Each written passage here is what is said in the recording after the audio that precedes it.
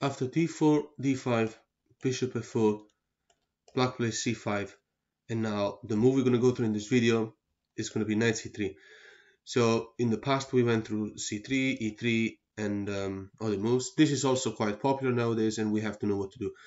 So this is not a Veresov, it's some sort of Veresov, right? If white plays knight c3 first, right, after like a second move, right, then we play knight f6, and then white can go for this plan, bishop to f4, and there's the typical attack of knight b5 that we have to be very careful because knight b5 and knight c7 is a typical attack, but I'll explain that when I talk about the Veresov in the next days. In this case, okay, white now played third move knight c3 because this is a London system, right? And white didn't play knight c3 immediately. We don't have to play knight f6. We should not play knight f6. We need to play knight c6 now. And the attack of knight b5 with bishop f4 is not even something that needs to be discussed in this game, simply because black can make it in time to play rook to c8. And so we don't even need to play a move like a6, a slow move like a6. We can just develop the pieces and worry about nothing. Okay, let's just quickly mention what happens after knight b5, right? Cheeky attempt of going to c7 already. Well, this is simply met by queen a5 check. And the white player cannot block with the pawn, as he will do in a Veresov. He has to, well, because if he blocks with the pawn, we take the knight for free. It's a fork. The knight will have to go back, right? And then we're winning this pawn, pinning the knight. So that's a disaster. Okay, so white now plays e3. By the way, e3 is not the only move that can be played. White can also play e4, but I'm going to go through that later on. So after e3, what do? We have to take the pawn. Of course, the pawn has to take us back. White cannot take with the queen because the knight is protecting that square. What happens if white tries the cheeky knight b5 attempt now? In this case, still, it doesn't work, simply because we can play e5. And we're attacking the bishop will have to move. White has just lost the pawn for nothing, and also lost control of the center, and also lost the tempo by going here, because this is not going to work. We can even think of building a pawn chain here with f6. We can play a6, kick the knight away, and this is just a huge disadvantage already for white. So white will have to take back. Now it's black to move. Our move is bishop f5. We need to immediately develop the pieces from the queen side. So in case of knight b5, which right now is actually possible, well, not right now because bishop f5 is the right move, but right now in this position, without us playing the bishop, white could play the move knight b5 because this comes with knight b5 attempt of going to c7. The queen check is blocked by c3, and we can't take the knight because of the bishop, and that's a very annoying situation to be in. So we play bishop f5, we're out of trouble. So let's quickly mention, for the very last time, at least we know we've covered the whole thing. What do we play now? Very simply, rook c8. We stay calm. The knight can't go to any of these squares. They're both protected. If knight c7, we can take with the rook. And now how to continue? Let's say white continues with knight to f3. The most normal move you can imagine. e6 for black. We have to develop the pieces. That's how the London system is going to go. I mean, it's the London system that we're talking about, so it's never going to be a very sharp opening. So after bishop to d3, for example, what happens in this case? In this type of game, when the white player played the knight to c3, he committed a mistake because you don't want to block the c pawn. It is correct. The more accurate way to play in the London is to play the c3 pawn to build the chain. This knight c3, that was just the problem. It wasted the tempo, and the pawn in c and d are not connected right now. So now we're not gonna trade, of course. We're not gonna help the development of the white player. We're gonna play bishop g4, and remember that we are putting pressure on d4. We just have to remove that knight from f3, and we're attacking the pawn in f4 in d4, and it cannot be defended. I mean, it can be defended. It is defended by a piece, but a piece can be removed from with a6, just to make an example. So after the bishop d3 move, remember to avoid the swap, because white's mistake of playing knight c3 consists of not reinforcing the defense of the d4 square, which we will target. So bishop g4, for example, after h3, we take the knight. There's no problem. We help the development of the opponent queen, and then we kick the knight away so that we can take d4. So the knight has to go back, knight d4. This is just a line. We're going to see others, many other scenarios. And then the queen moves, because the knight was attacking it, queen e3. Let's just see how to consolidate the advantage. We're a pawn up, we play knight to c6.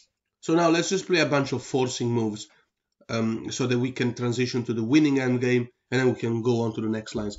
We're threatening d4 now. This is forcing white to play his best move, which is knight to e2. Now we develop the knight to f6, and after white castles, we finish the development. We're up a pawn. Of course, we're interested in swaps. Also bishop d6, we can think of playing e5 maybe. But after this move, white's best move is rook to a to c1. This is a weakness. This c2 square is a weakness. We're going to target it eventually with the knight and with the rook. So rook a to c1. Let's just go on a few moves and then we're going to go on to the other lines. Bishop f4, and then the knight takes back. These are just examples, right? These moves don't have to necessarily happen. The line, we could even interrupt it already because we're up in material, but one pawn is not really that much. So let's just talk about the end game and what's the problem. The problem, as mentioned already, is the c pawn that has been stuck there forever because of the extra move that white made by moving the knight. Because of that, we had our chance to develop the bishop and the rook. Now we have a rook on an open file, and so we're better placed.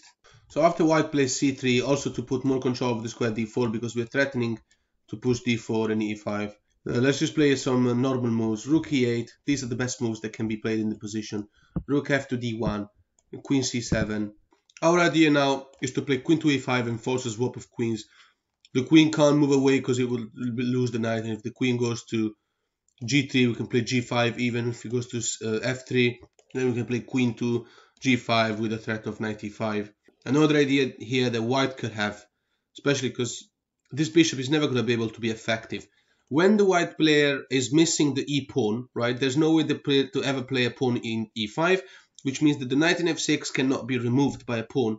It can just stay there forever, which means that the influence that this bishop has over the square h7 is nullified.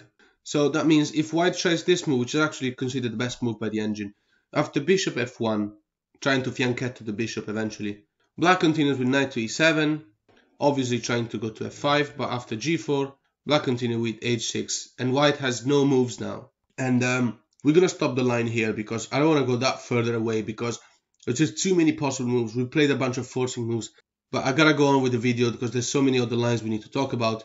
Also, the position here is like -4. In this position, let's just mention that white could play a move like c4 to open the files, having the rook doing something. But we could just play d4. White can't take back because this is a fork. And let's also mention another type of move like a4 or any other. Black in this position will just play e5 with an attack on the knight. And when the knight moves, we're going to improve the position of our pieces. After knight g6, a move like bishop g2, we play e4. And comes with an attack on the knight. And the only move will be basically knight b4. Now we play knight to f4, attacking the bishop. And I think we can stop the line here. I mean, we were just looking at this line for in order to be a little bit more accurate in how to more or less continue this endgame. But in this open endgame, there's just too many things that can happen, too many different moves. This is the scenario of how it looked like. But, you know, we have an advantage. We're very comfortable here. Advantage of -4 or something like that. And yeah, we were up a pawn very early in the game. So let's go back. So let's make a recap. After bishop f4, c5, the move knight c3 is met by knight c6. e3, pawn takes, and now let's quickly mention knight b5 attempt. As we said before, it's met by e5. So if this happens for real, let's see how to exploit this very quickly. After bishop g3, we attack the knight. The knight will have to go back, can't go to c3, will have to go to a3. We play queen to a5 check. And now there's several ways to stop this check. c3 is simply met by pawn takes. The pawn can't take back because that drops everything. We're going to have an attack on the pawn with the check on the rook, on the knight. The bishop is also attacking the knight. A move like queen to d2 is met by bishop to b4, pinning the queen to the king. And if pawn takes, if pawn plays c3, we just take. And we're still successfully pinning the queen to the king. The queen will have to move. It's going to be a disaster. We have discover attack. After the check, if king goes to e2, we play simply knight f6. And white's best move now is queen to c1, putting more control of the square e3, which we want to take. So pawn takes and queen takes. And now bishop to c5 comes with a tempo on the queen. The queen will have to move again. And a swap of queens will be favorable for white. Not in a way that white will be winning next, but in a way that it will nullify our attack. So now we play queen to b6. Simply save the queen. Also comes with an attack on b2 and a fork, rook and knight. So after white plays queen to d3, protecting the knight, meaning that the move b2 only wins a pawn but allows whites to continue development. Rook can come down with an attack on the queen or to d1. We play bishop f5. This still comes with a tempo. It's attacking the queen. The queen cannot take the bishop because knight d4 wins the queen, right? It's a fork. So after queen to c3, only move. Also queen to b3 will run into the same fork.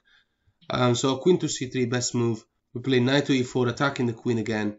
Queen will have to go all the way back, only move. And now knight d4 check, and king d1. And finally we take this pawn. So I don't know if you're going to remember all of these moves. The thing is that sometimes you're playing a blitz game online, you're facing London maybe in a blitz tournament or in a rapid tournament, and they actually play that line. This was just a quick insight on how to capitalize on that kind of mistake.